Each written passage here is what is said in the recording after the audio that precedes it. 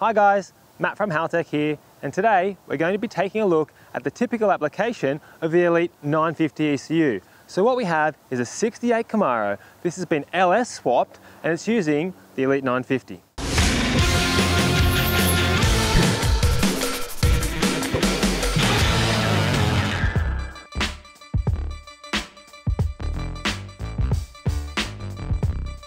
One of the questions that we get a lot is, why would I use the 950 over, say, the 2500 or the 2000 ECU? Well, the 950 is really designed for your primarily street-driven vehicles. Now, this setup here, primarily a street car, Sunday driver. Occasionally, it goes to the track, but it's primarily a street-registered, street-driven vehicle. You would use a 2000 or a 2500 ECU on more of a track car that spends more of its time on the track than the street, or a newer vehicle that requires a lot more inputs and outputs. But for now, let's pop the hood of this guy and check out what the 950 can control. So when this rolled off the production line in 1968, it would have had an iron block 350 cubic inch serv engine. Now it's running an LS based engine, it's running a turbocharger, and it's putting about 700 horsepower more than the factory ever had. The Elite 950 ECU is running the whole engine here. So it's running the fuel, the ignition, boost control, the fuel pumps, and also the cooling fans. Because it's a 950 ECU, you can run sequential injection across the injectors and wasted spark ignition across all 8 coils.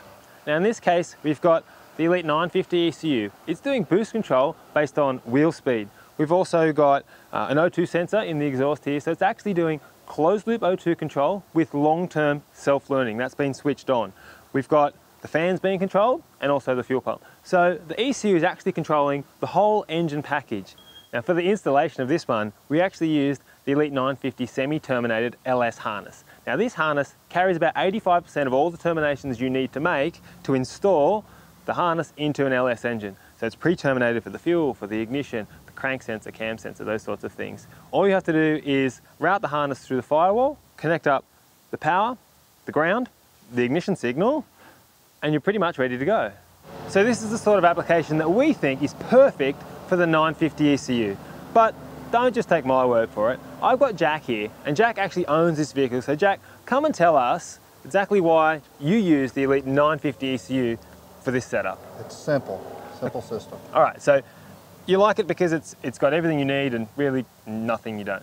Yes. All right, so just so some of our guys can get an idea, why did you build this car? Is this a street vehicle? Is it to you? Is it street? Is it strip?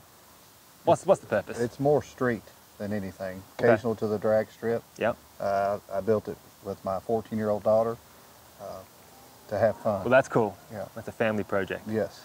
Now tell me, just out of interest, what kind of horsepower do you think it's putting down? It makes 757 on 14 pounds of boost on pump gas. Okay. And 950 on 20 pounds on race gas. Near enough to 1,000 horsepower. Yes. On race gas. Yes. And you've been to the track with it? Yes. How's it run? Well, it's 582 at 126 and 8. That's moving. Yes. Yeah, okay. Now, I've got one last question. What do you like the most about the Elite system? I mean, what's your number one sort of takeaway that I really like this system for one major reason? If you were to put one thing on it, what would that be? Trouble-free. Okay. Yes. Trouble-free, that's a good, yes. I like the sound of that. Yes. Well, Jack, thank you for lending this vehicle to us to do this little bit of a tech article on. We really do appreciate it. It's a beautiful piece of machinery, and we wish you luck at the track. I'm Matt from Haltech, and I'll see you next time.